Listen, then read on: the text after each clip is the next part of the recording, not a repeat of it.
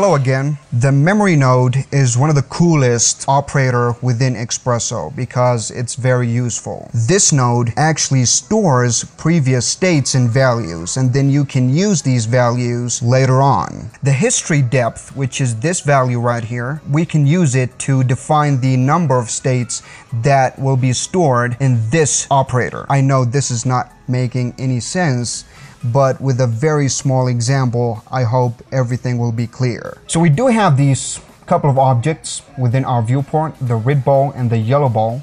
Let me drag them into Xpresso.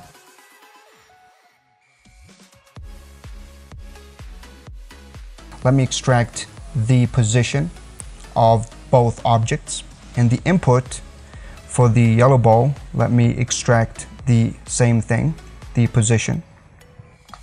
So let me first connect the position of the red ball to the input of the memory operator, and then connect the output port of the memory operator to the position of the yellow ball. Now we can see that there is some odd result here. Now if we change the data type from real to Victor, now the yellow ball is taking the same place as the red ball, which is what we want.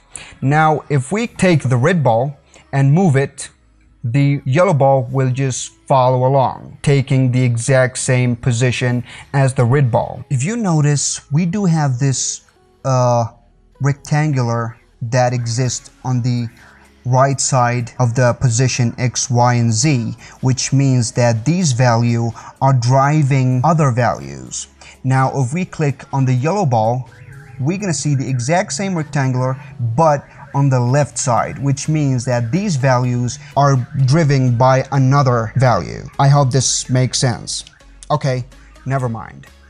So what the memory node actually do, as we said before, stores previous states. So if we change this history depth, for instance, to 20, so we do have 20 states that has been stored within this memory operator. Now the history level is very exciting. If we put it to 5, okay, now take the red ball and move it. See, the yellow ball is inheriting the position of the red ball by 5 units, if we may say so. Now if we just go back to the memory and put the history level to 10 and then move the red ball again, so it's 10 steps or 10 units for that matter. So this is a great example of the memory node and what it does. Thank you so much for watching, and I'll see you in the next one.